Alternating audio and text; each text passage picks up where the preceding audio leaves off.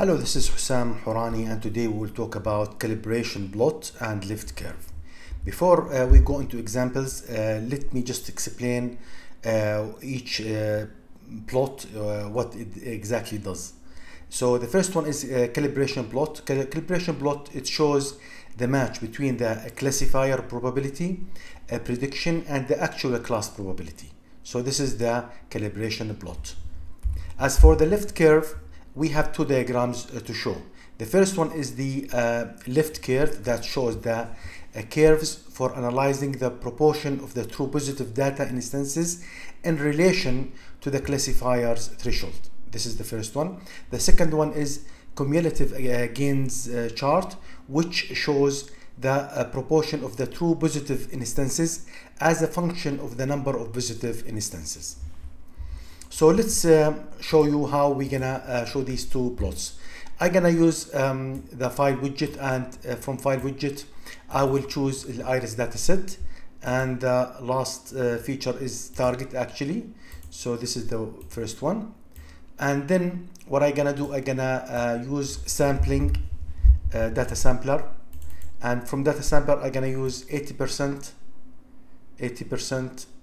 for training, and the remaining 20% for testing, and I'm gonna connect this to test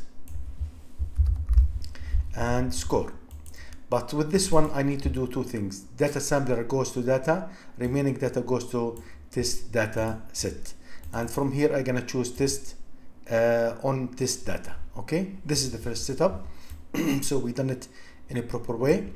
And I'm gonna use different algorithms. Let's say I'm gonna use logistic regression first. Then I will use tree. Then we can use also random forest. Also we can use the fourth one,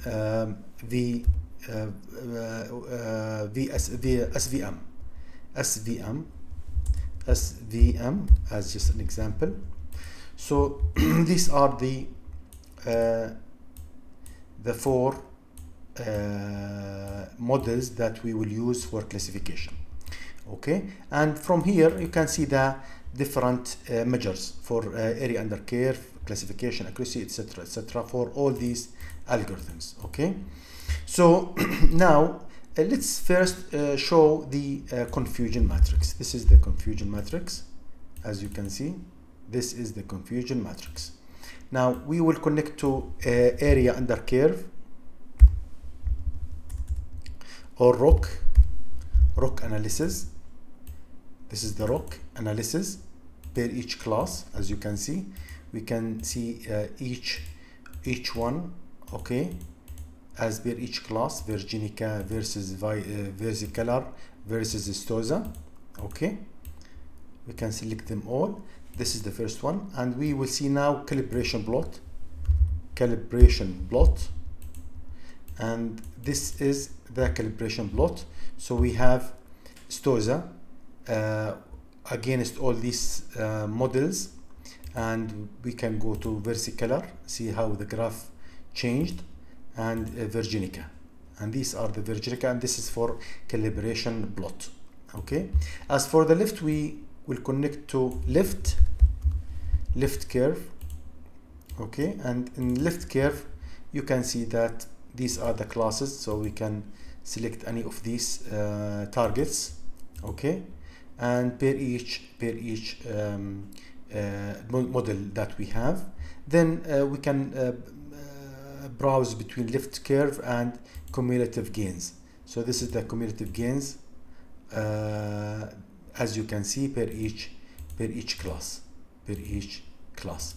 So this is what is going on with these two diagrams, very important diagrams, the calibration plot and lift curve, along with the ROC and confusion matrix. So this is how you show both calibration plot and lift curve. So the lesson for today finished. So we'll see you in our next lesson. Till then, enjoy Orange data mining.